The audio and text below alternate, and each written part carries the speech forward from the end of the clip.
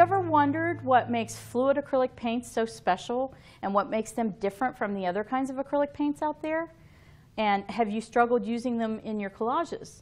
Well, have no fear. Today we're going to make beautiful fluid acrylic collages, and we're going to use bas relief, we're going to use thermofoils, and all sorts of fun methods to incorporate it and show you how wonderful fluid acrylics can be.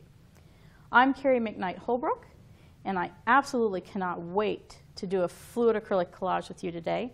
I'm an author, an artist, and an art instructor, and this is what I love to do.